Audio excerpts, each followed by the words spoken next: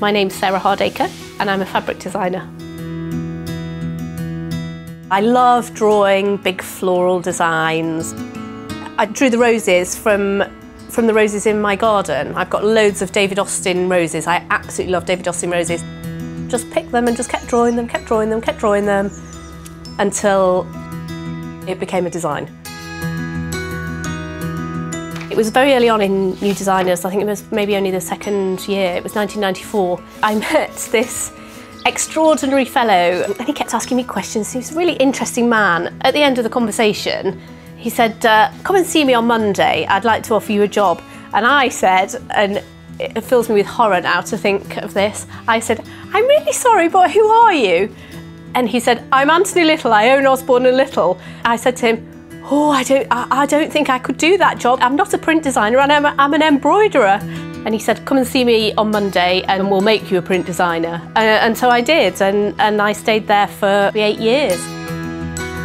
He taught me a lot and he could see that I had something, even though it didn't necessarily fit with the Osborne Little brand. I carved a little niche for myself probably within the company and did lots of the colouring. Used to go colouring with Nina Campbell sometimes, which was fantastic because she was such an inspirational lady. Somebody who was really, really good at colour and good at putting colours together, and I think I probably learned lots of her as well.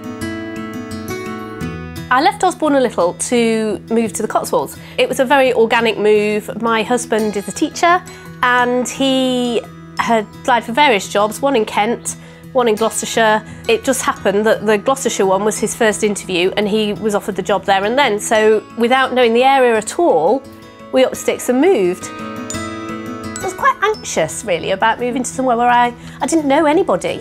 Got no connection with this area, no family here, just plonked into the middle of the countryside, and you either absolutely embrace it and throw yourself into doing everything, or you become a bit of a hermit, and I was really up for joining in. You move to a beautiful part of the world, live in the countryside, every day is a joy, and then if you have to be commuting to and from London or Leicester or wherever every day, there doesn't seem much point in having that lovely country life. So I made the decision to start on my own.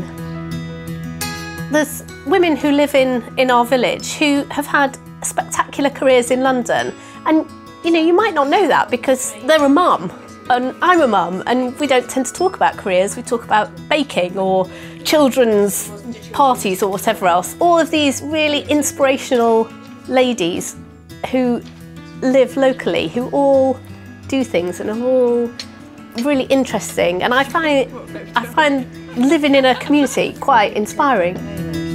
I always think in product. I don't necessarily think in terms of a flat drawing.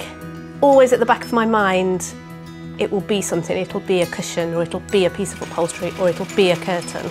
It won't just be a square drawing.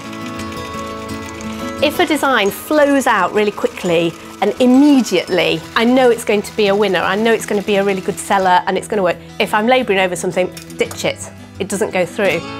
You can't do everything. You think that you can when you start your own business and there's just you, and you think you have to do it all and you have to keep control of it all. But do the things that you're really good at, and the things that you're not good at or you don't like doing, pass on to somebody else, and that will free you up to enjoy the things that you do.